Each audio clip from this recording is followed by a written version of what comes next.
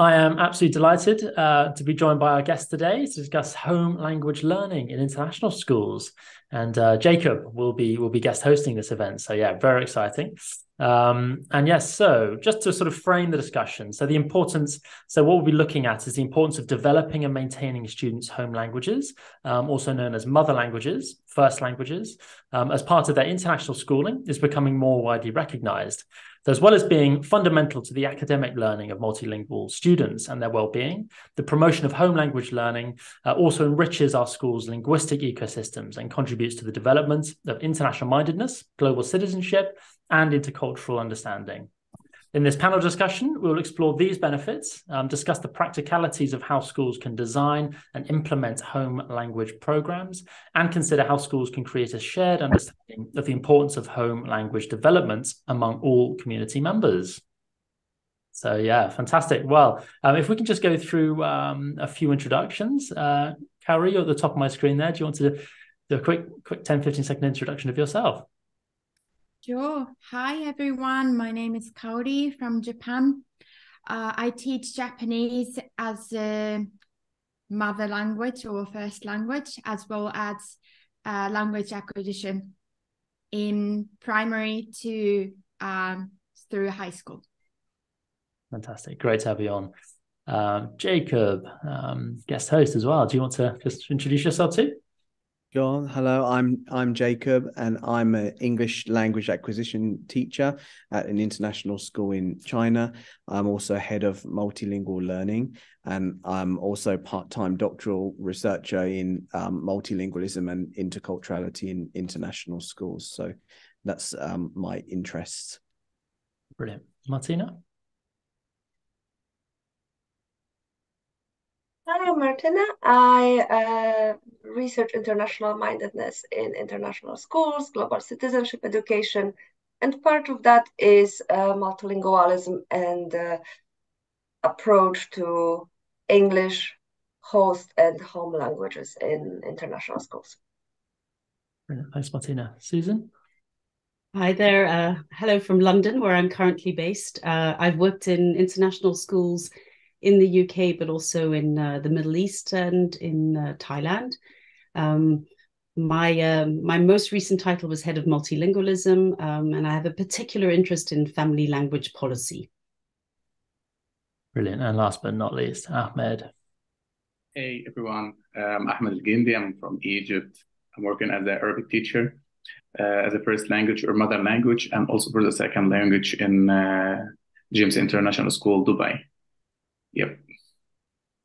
Fantastic. Great to have everyone on this call. Right, I will hand over to Jacob to kickstart this discussion. And yeah, hope you all have a fantastic chat. Over to you, Jacob. Okay, thank you. It's my great privilege to guest host this panel discussion about a topic of huge importance for all international schools. In our previous ISN panel discussion about multilingualism, we explored the necessity of linguistically inclusive and equitable approaches in our international schools. And part of this is the teaching of the languages of instruction, additional languages, and home languages. And that phrase home language brings us to the tricky point of terminology. Home language, mother tongue, native language, first language, identity language, heritage language, and so on. These are the various terms that are used to describe what we're talking about today. And each of these terms has different emphases and connotations, and each is imperfect. A particular term seems to solve some of the shortcomings with other terms, but then causes problems of its own. This highlights the complexity of languages and the diverse ways in which our languages connect with our identities and the various roles they play in our lives. So as we discuss this topic, we may use different terms like home language or mother language, but as we use them, we acknowledge their imperfections and we use them cautiously, knowing that no term can perfectly capture the complex language realities of our students. But this much is clear. The maintenance or development of the languages of a student's family, communities, and identities is a fundamental right. And it also has clear academic and well-being benefits, as we will discuss. This is becoming increasingly recognized by international schools, teachers, and curriculum organizations. But the question remains as to what practically we should do about it. what does good home language education look like in different international school contexts? How can we build systems and structures to promote it? What does it mean to teach it? What should schools do about it? And I'm looking forward to learning more about this from our panels as we explore both the why and the how of home language learning. So let's get started.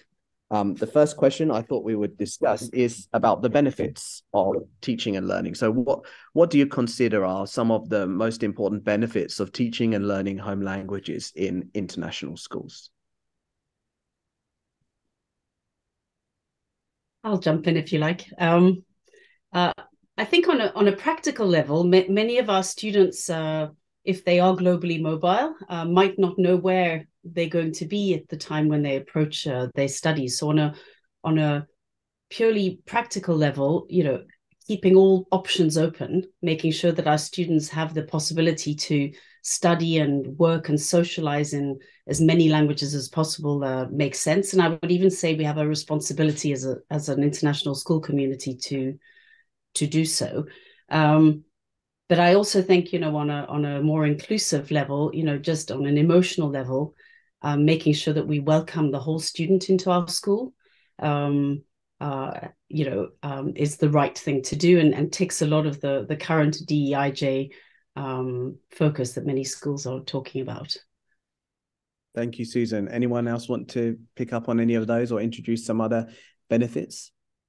Language is one of the most, if not the most, indicators of our students' identities. Our students are mobile students, as we said. They come from different places, and it's important twofold in two ways. Because first of all, we allow our students to be who they are. So that leads to their positive self-identity. And the other thing, from the perspective of the school, it also helps the school to somehow counter the stigma the international schools have of, westernization, or whether if international school is really a Western school. Yes, so it is important to, as Susan said, acknowledge our students for who they are, and then allow them to develop develop themselves within their identities to the extent, of course, they want to.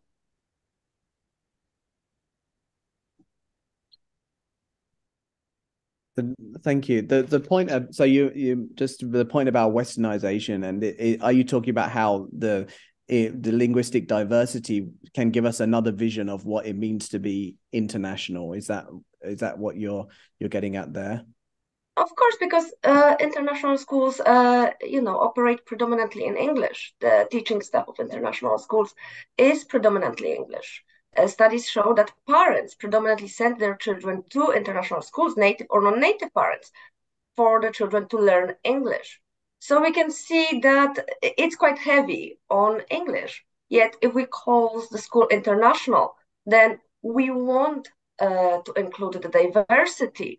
And international schools should really encourage and embrace all children that are in the school, no matter where they come from.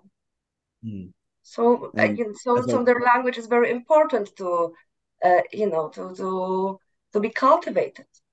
Mm. And again, one way to challenge the dominance of English within these international schools. Thank you. Kaori, did you want to come in with any other benefits? Yeah, I completely agree with what Martina said. So often from where I'm coming from, international education sometimes considered as a little bit more like assimilation to one particular culture or English speaking culture. But by having or providing mother tongue languages, so like school can show that they recognize the value of diversity in languages, and also what really international education is, which is not only pushing English, but also embracing, like Martina said, other cultures and languages. Mm. And also, I really agree what Susan said about so offering home language learning will help so a sort of emotional level for students. It's kind of like, you know, repeating what Martina said, though. Home language learning will help them to develop their linguistic identity, which is help them to identify who they are and where they belong, and also like giving them the capacity of to understand what their culture is, also giving their tool to express who they really are in their preferred language.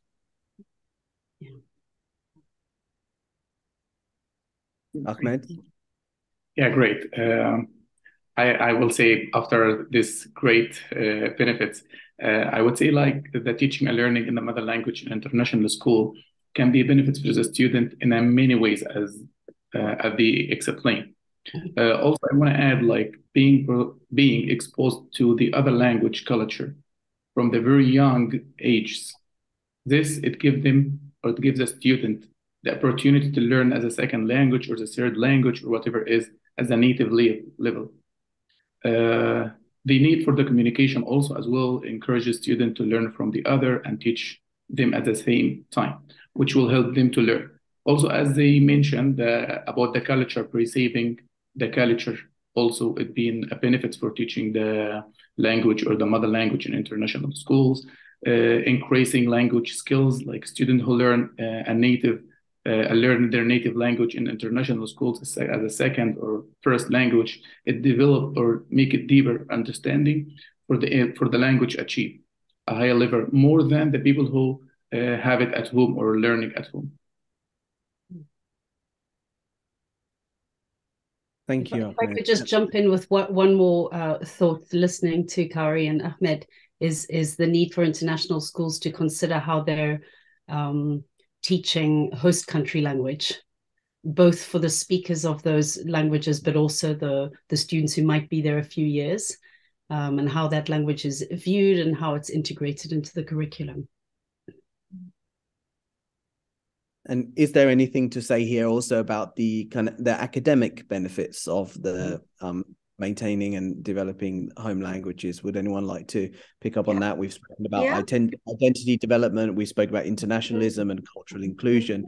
How about the academics of school life? Well, if I could jump in, like part of my study was, part of my questionnaire was asking students, it was over 200 students in international schools in Cyprus, about the knowledge of their native language. So, but usually when we are talking about knowledge of native language, it's just assumed that students know the language because they speak a language. Well, I divided the question. So I asked them to self-assess them in speaking, writing, and reading. So I asked students to self-report about their knowledge of their native language in these three areas. And while vast majority, over 80%, did find themselves fluent speakers of their native languages, these percentages were falling rapidly when it came to reading and then writing.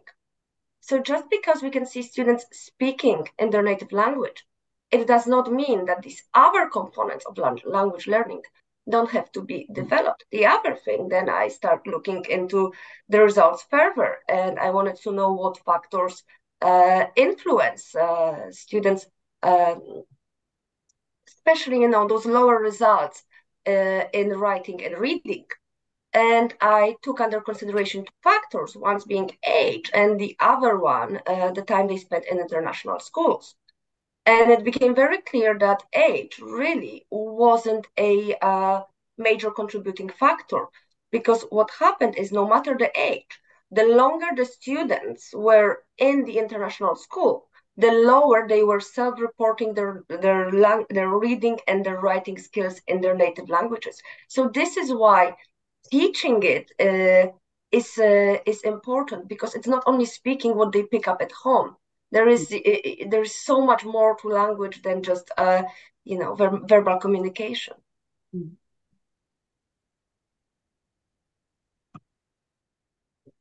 I think also when we welcome students' languages into a school, whether it be formally in the curriculum, in the English-speaking classroom, we're also then opening up all of their experiences, their literacy in the language, all the skills that they can transfer into their learning in English. If they happen to be from the host country, we're opening up the possibility for students who are new to the country to better understand where they're living. And we know that the stronger their understanding in their strongest language, the better their acquisition in other languages is going to take place. So it's a win-win. Yeah, the literacy skills and the knowledge and the understandings are transferable across the languages within their repertoire. Okay, shall we move on to the practicalities then? Like we mentioned earlier about the how. Though how based on your own schools or the schools you're familiar with, how can we organize home language instruction, mother language classes? How can we organize that in terms of systems and structures to ensure effective delivery of home language instruction?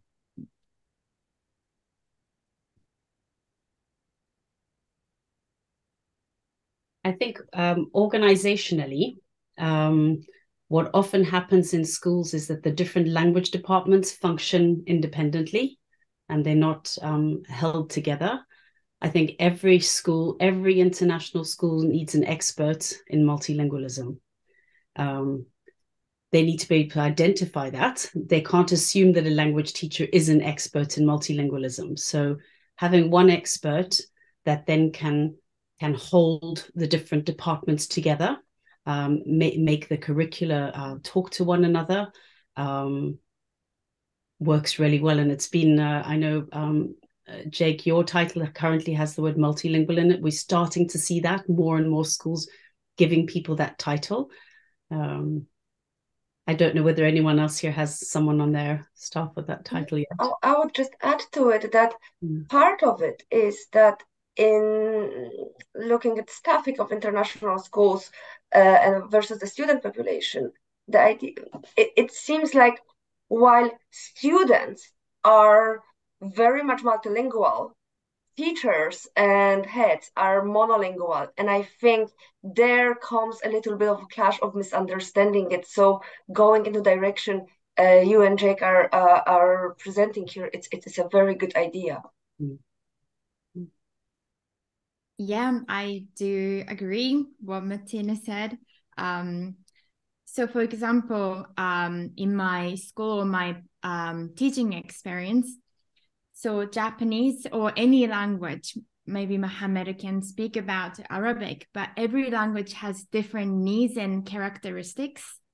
But if we taught in one school, then we have a leadership team who's necessarily understand what Japanese characteristics, but still have to make decision for us. So for me, someone like Jacob, like who try to understand what are the needs of the other languages or characteristics, and kind of language learning timelines are very different. I don't want to go to details, but for example, Japanese is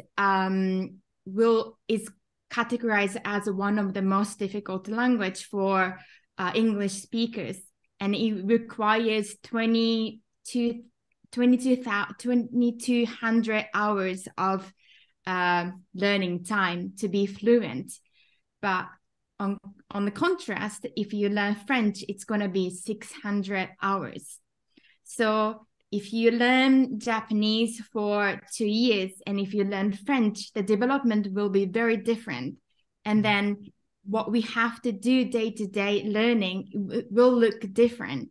So I would appreciate, and it's important that school has someone who's tried to reach out and understand other language characteristic and make a decision for us.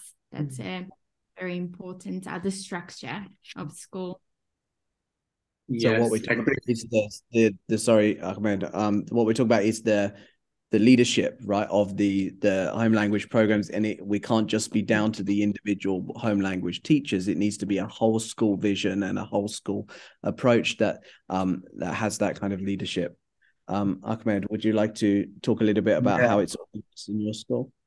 Yeah, I totally agree about her talking, because the different language like English or Japanese or whatever is like, we face the same challenge in our department and our schools as the Arabic language, as we need to deal with two type of learner, who's native and who's non-native. And if we talk about the native in Dubai, we can say like they are not native schools or native student. The first language here in Dubai, we can say it's an English, you know. So for the Arabic speaker who's native, we deal with them like they are not even Arabic, you know. Mm-hmm. So we're trying to, and also we have the framework from which provide from the Ministry of Education, and this stuff we have to work on it, and we have to make it more real life or linked to life, so it being easy for the student to learn, not only learning skills. I'm talking specific about the Arabic B who's not native. Yes, we have something we call the framework or KHDA framework, which give us a lines and to work on it. But as a teacher, we're trying to work to make this kind of framework work with the student as a link to life, as a something it can be in using every single day, every single time, so it being easy for them. Yeah. Yep. Yeah, and so often. Like Kauri and Ahmed said, I think leadership isn't knowledgeable about languages, or even the fact, for example, the great variety of Arabics you have, and the fact that the Arabic studied in school is a formal level. In my role as head of multilingualism, one of the biggest parts of my role was actually collaborating with the admissions department, because I met every single new family. Now, I happen to speak a number of different languages, and I happen to have lived in lots of places. So I had a good knowledge base, but I learned from conversations with parents. I learned from conversations with colleagues about, the makeup of even students coming from Kazakhstan at the time, the Kazakh and Russian sort of languages they already had in their repertoire. So the need to talk, I think on one hand, it's useful to have language departments, but actually the way that I structured it in my school previously is we had a department of literature languages. So, and English was included in that. English was next to the other 23 languages. And then we had a department of language acquisition, where English was also with the other language acquisition. So, because I think also, and that's a way of making sure that one language isn't more important than another, and a way for teachers to learn from one another too. And that's, I think, so we're talking about the knowledge of the leadership and skilling everyone up into building that shared understanding across the whole school community. And we'll come to that a little bit later. We talk about various stakeholders. And just to go back to Ahmed's point about having a framework. And I think like you were saying, the flexibility within that framework to allow us to meet the needs of students, because as I said earlier, when talking about the terminology, the realities is so complex, and students coming from different places and have different connections to the language. So although we need those structures and frameworks, it needs to be flexible enough for us to meet the needs of those students. I'm interested in one area we haven't really explored explicitly. We've spoken about learning when the host language may be the same as the first language or the mother language or the home language of students. And I think a lot of schools are starting to do that and are delivering those kind of language programs. But how about when we have a small number of speakers of a language, or even just one or two students who speak their home language in a highly diverse kind of multilingual context? How can we help those students to maintain, where we may not have the teaching staff within the school, we may not have the access to the resources within the school for so many languages? I think working with parents would be a great resource here. First of all, what I've noticed in the schools that I've worked, there are certain national groups of parents, you know, that they tend to keep together. And quite often they were coming to the school asking, well, can they use the facility for afternoon native language classes? And it's beneficial two ways. First of all, you know, parents help set up these classes.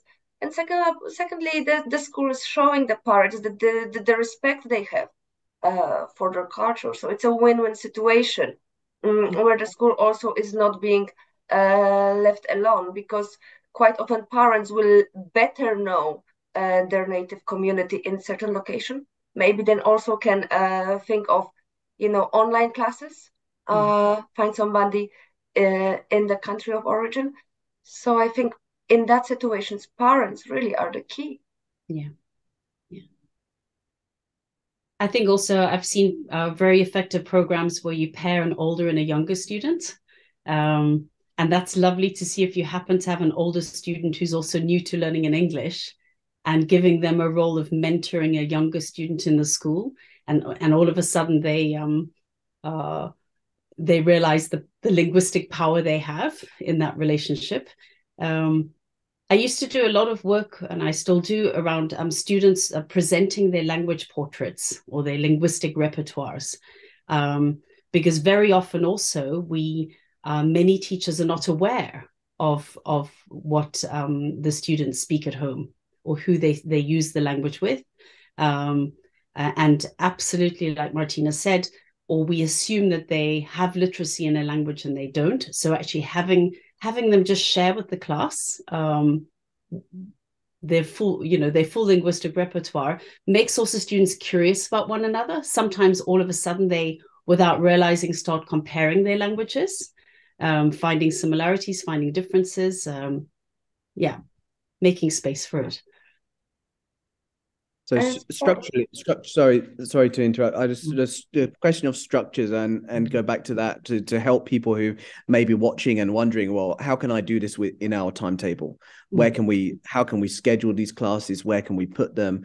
Does anyone have any advice or experience to share about that? Are all home language classes happening at the same time? Are students being removed from other subjects to access these courses? Does anyone want to share anything about that before we move on? The school that I was in was highly dedicated to supporting home languages. So we had 23 languages happening all at the same time over the week, about 3.5 hours.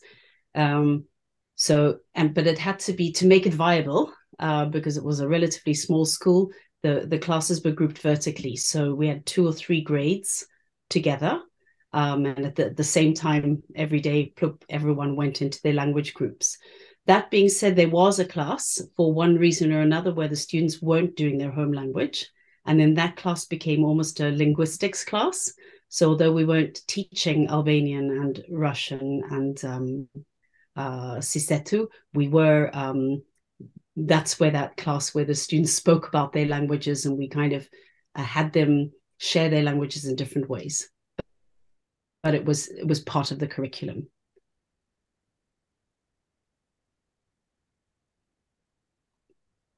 Thank you. Anyone else would like to share about that, or shall we move on to the next question? I can just add 2 things. The first thing that I've noticed was afternoon classes. And then the other thing that we've seen are we have in Cyprus many very small but national schools, like Saturday schools. So we had many students going for those, whether they were Russian, Bulgarian, Arabic, and so on, going to those to these Saturday schools. I had Russian students basically completing their A-levels, finishing that, and then going to Russia to pass their secondary exams in Russia in Russian. So having students doing that, let's face it, they're brilliant for doing that, but it must be very, very difficult. So I think the part of this is, even if the school itself cannot provide students with native language classes, if they know of students doing things like that, going to those additional national Saturday schools or trying to pass exams in their home countries, it's important that the school encourages it and is being more supportive in those situations.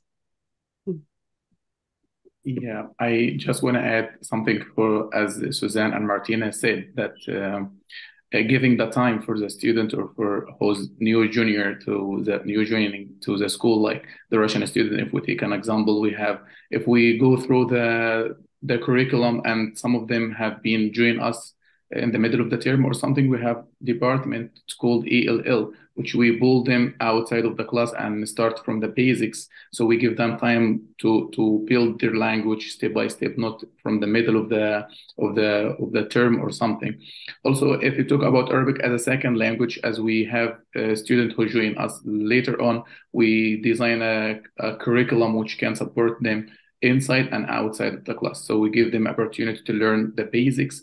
And of course, each teacher have a differentiation in the class, but sometimes being difficult for the student to meet the expectation if he's joining later on, or if he's joining like grade 3 or grade 4. So we give them like time to learn about it, or to start with the department it's called ELL, or with the support outside of the class as well. Yeah, I think what many schools do is they set up a school, they have a vision for what they want to do, but they never analyze their school population. Or sometimes they set up a school and over time, the school population changes and they still stuck with the same curriculum options. In general, schools are becoming, on one hand, more diverse, and on the other hand, attracting more host country students who will be there for long term. So I think a big question for schools is your curriculum offering still fit for your student population? And and in terms of priority, what should we be prioritizing? And I think we all agree here we should prioritize home language and the school language, and then initially, because that's what we know is going to help the student function in school, and then look at other, and then probably host country language, and then additional languages. And once that priority is established, then as we can see, there are a number of ways that schools can find to deliver on that.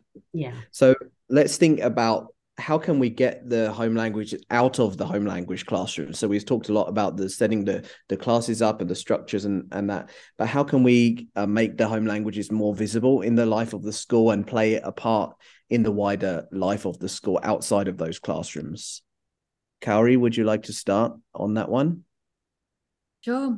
I think one of the things we can do is make translanguaging as a school culture, or the norm in like any subject classroom, so that students can use any language when they do research, brainstorming, or any activities can be bilingual, multilingual. I think it's important that any teacher encourage students to do it, and then kind of treat it as a norm, like let's use any language. Even though the medium of instruction is English, they probably have to produce in English, but in the process, we should be encouraging the translanguaging. Yes. For this point, that as she mentioned, that I want to say that's a great idea, or a great part to work on, to make it visible around the schools or around outside of the class. Okay, for that we're trying to make it like to teach the language through the drama. As you know, the drama is making like the student do their best to be in a part, or to be in the role play, or whatever you present them. That give them motivation and give them the challenge to work hard.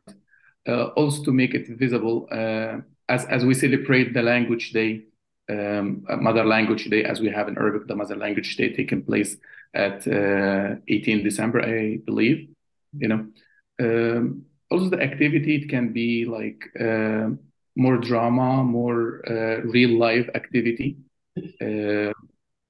competition, which will let the student be part of it and encourage them to be part of it, a competition inside the school or with other schools, which is being aware of it. Yeah.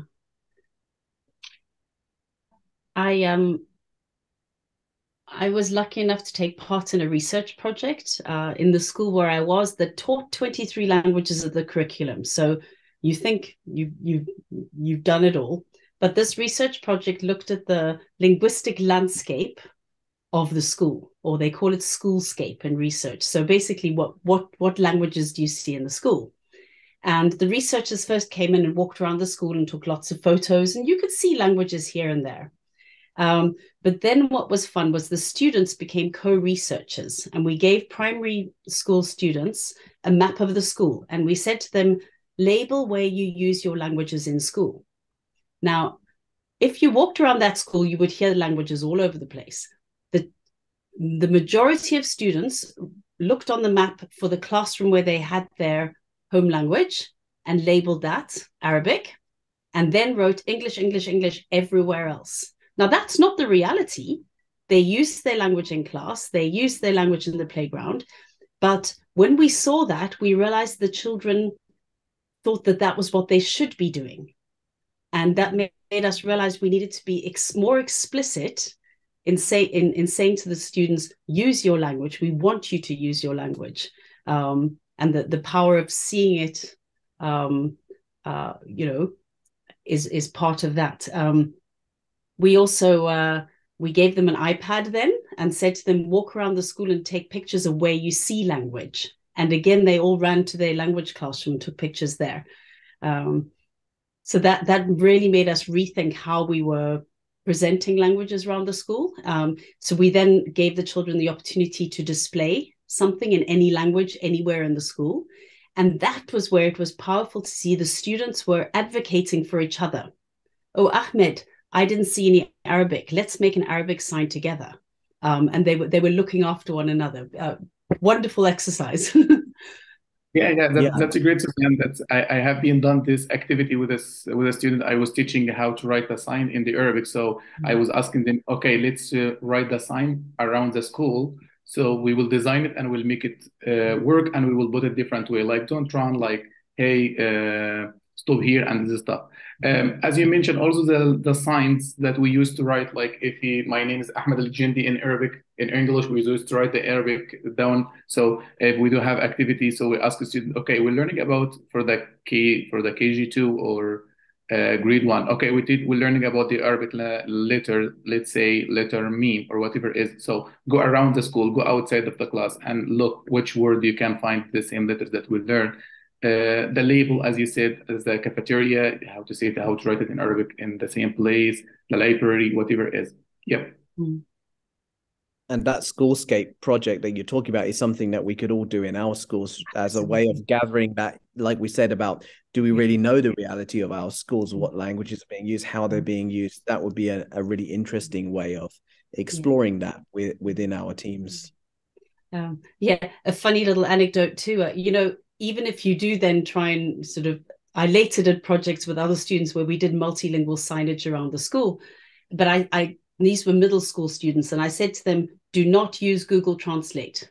Make sure that you check it with a speaker of the language. But they went ahead and put all these signs up. It was wonderful. It was a sort of COVID sign, multilingual COVID signage project.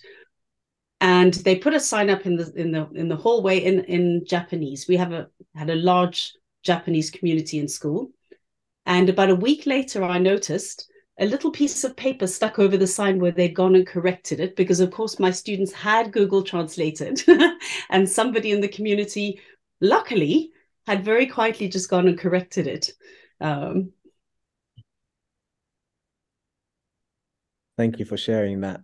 Just shows how the community can pull together and work collaboratively through these kind of projects. Martina, would you like to share anything on this one before we move on? Just thinking about what Susan said, why other students thought that, well, they should put English in all our classes. I think it's also a balance, because if we know that predominantly parents want to send their children to learn the English language and then get international qualifications.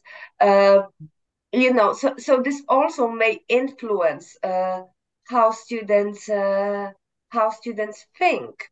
If all other classes take place in English, and it's a difficult balance, because from one hand, yes, you want students and I think especially for school leaders, because from one hand, yes, we want to have this very much intercultural community that thrives of its diversity. From the other hand, I believe that school leaders have very clear objective in their mind. They know why parents are sending their children to their school. So also they have to make sure that the English language is being spoken, and it's being spoken at a level that allows the students to pass the exams at the highest level, because that's the goal. So I think there's some kind of it is that there has to be a balance between the two, understanding it from the perspective of interculturalism and diversity, and also from the perspective of school leadership and just this more globalist purpose of international schools, which make them such successful businesses. So this is also worth discussing by the leadership and with the leadership. Where is this golden middle that makes everything work together? And that brings us nicely to the next question about the resistance that we may face from parents or other students, or from the leadership or other teachers when we're implementing home language classes or home language learning in our schools. How can we address some of those concerns that may be raised? How can we tackle some of those misconceptions and resistance from those different stakeholder groups? Yeah, I'll go ahead, Ahmed. Go ahead, Suzanne, after you.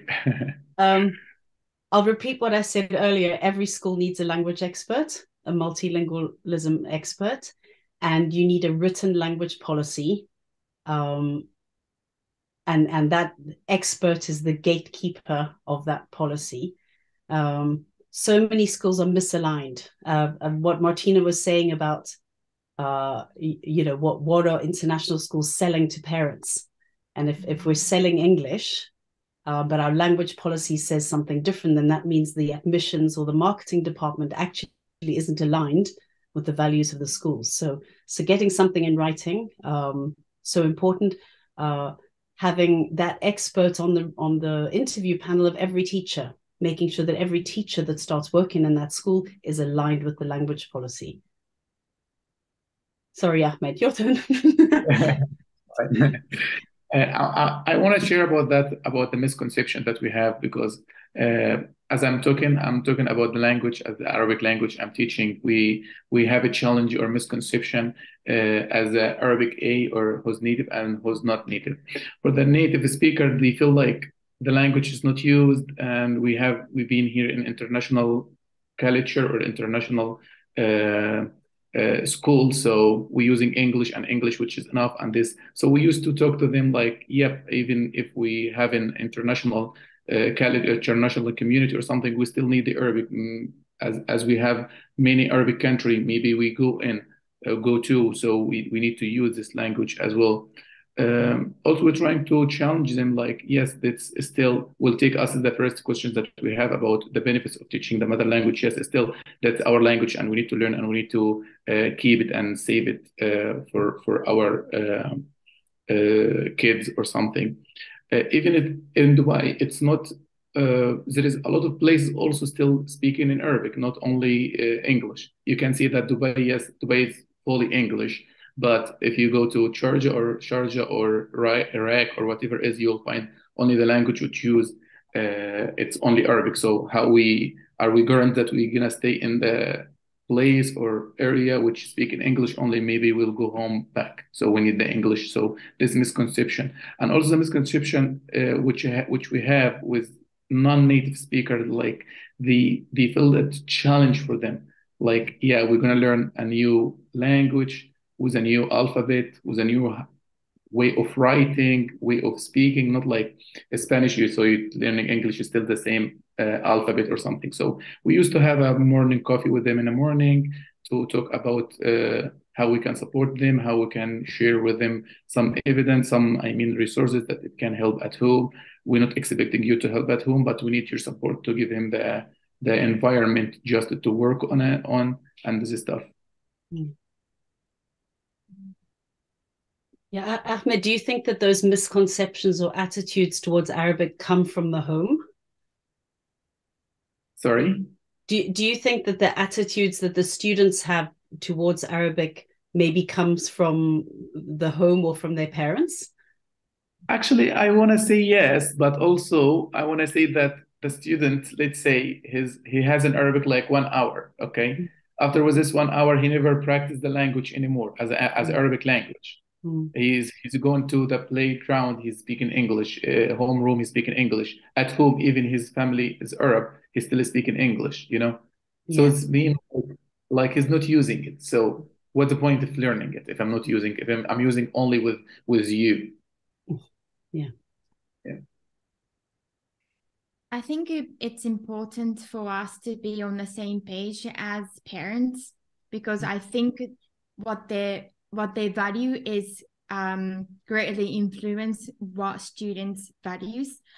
And in my experience, like talking with Japanese parents who send the kids to our school and hoping then their child pick up English, and then that will open up future career opportunities.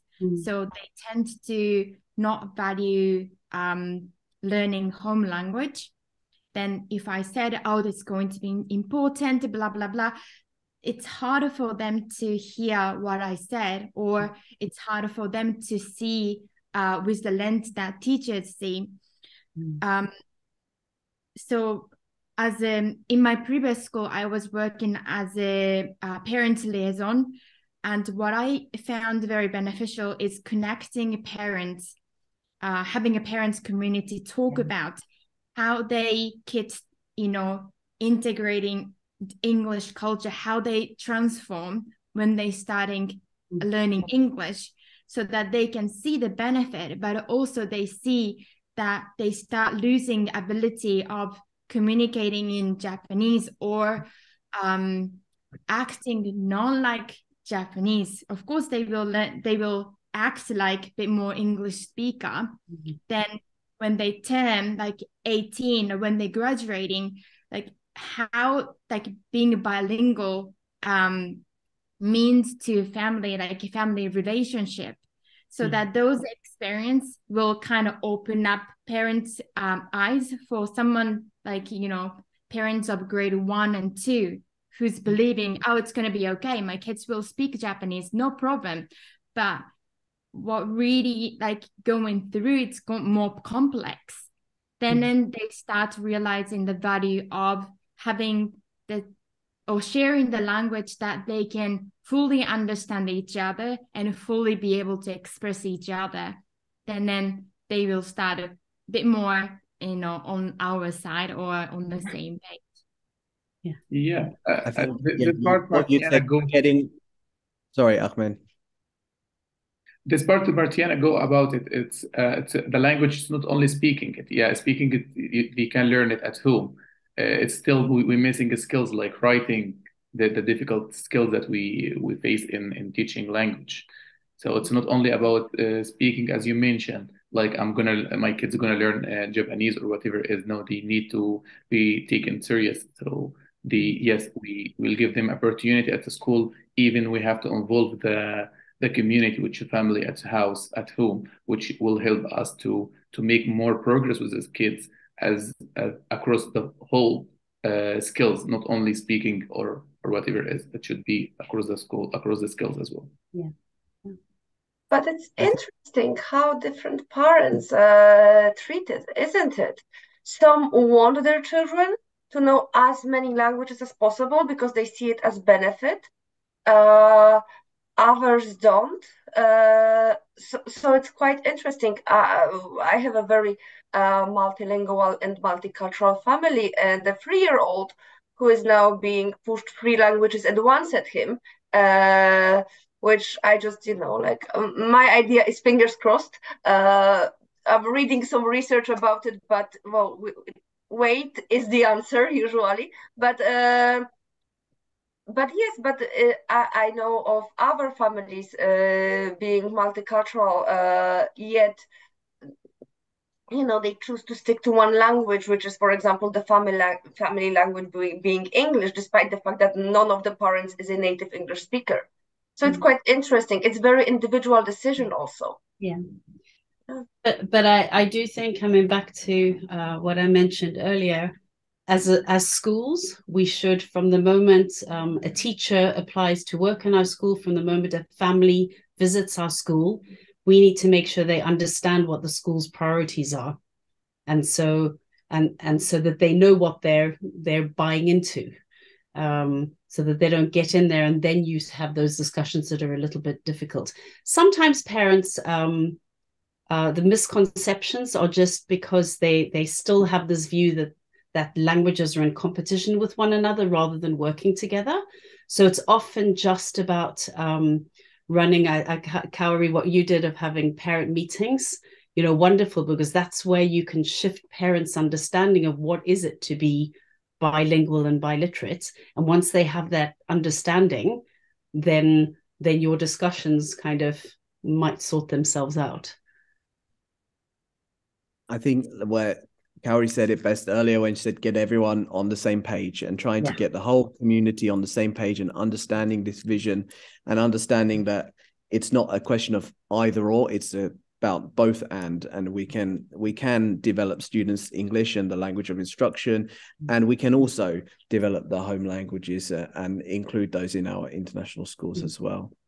So we're almost at the end of our time, but I thought maybe just for the last minute or so would go around and share any final thoughts, any kind of last things you'd like to say to leave with the people who are watching this, to any kind of final reflections. I think a word I've not used yet this morning is bidirectional. So again, thinking of those languages, and for us to keep on remembering that transfer between languages, whether it be literacy, understanding of literacy, understanding of concepts, it goes both directions. And if we can harness that in our curriculum, in this way we've structured staffing, in the way we talk with parents, it's a good start. Thank you, Susan. Kaori? Yeah, like what Susan said, we try to set up some spiral learning model, like, using 2 languages in my school, Japanese and English, and then we recognize language learning as transferable, and to have teaching the same concept but in different languages, so that kids can develop both languages. I think that's a great model. Thank you. Ahmed, would you like to share any final thoughts? Not really, but as Suzanne said, and Martiana, that we have to deal with parents, and we have to show how like when they come to our school, we have to make sure what the priority for our school and how the challenge we have, so we make agreement with them, like, yeah, that's what we offering you, that's what we expecting you to support us in. Thank you. Martina? Yes, I would say, based on what everybody was saying, and I found very important what Susan said. There is no one size fits all. International schools are very individual, and even one school can change over time.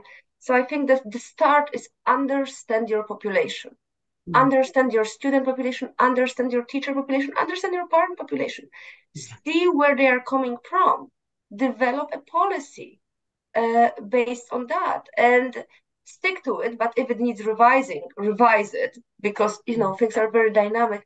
But it's important that we do everything that we allow our students in an international community to develop positive self-identity and allow for this diversity.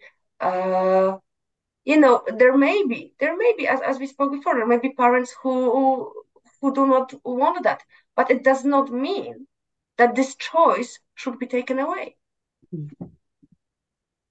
So once we make this a priority, then we can find the ways that work within our own context and that make sense for our own school communities. So thank you very much. It's been great to speak to you all and to learn from you all, and to just reaffirm the importance and start to think through some of these questions about how we can make this kind of this vision a reality in our international schools. So thank you very much, everyone, for participating and for sharing your ideas and experience. And I'd like to hand back over to Max. Fantastic. I'd just quickly like to reiterate that, Jacob, fantastic job. And thank you everyone so much for joining. Some really, really interesting insights there. And I really like the practical side of things as well, to give listeners and viewers of this some real ideas to take away and think about implementing in their own school environments. So yeah, thank you once again. And maybe look forward to doing a part 2 sometime soon.